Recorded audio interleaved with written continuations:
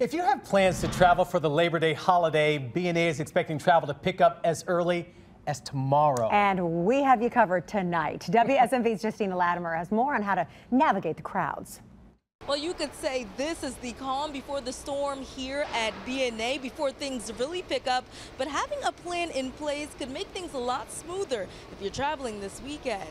With bags in hand, some are getting a head start on holiday travel. I'm hoping when I land in Logan Airport, there's not a lot of traffic, so I think there'll be a lot of traffic later in the week. Hopefully it's not starting already.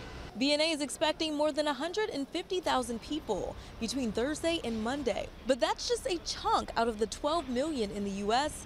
expected to hit the airports during the holiday weekend. We're just going on a fly date to Reno, Nevada. We're going to Vegas. To make your trip as smooth as possible, be sure to check your flight ahead of time for any changes. Arrive early to navigate parking and construction, and pack smart. If you haven't traveled in a while, it's going to look very different. So arriving early allows time for you to really navigate the airport, whether it's parking, whether going into the north side or the south side. We have two separate entrances. Knowing the do's and don'ts will keep you from slowing down TSA lines and customer service counters. When we have these high passenger volumes, there are more people moving through, so giving yourself enough time allows you time to go through these areas. Reporting from BNA, Justina Latimer, WSMV 4.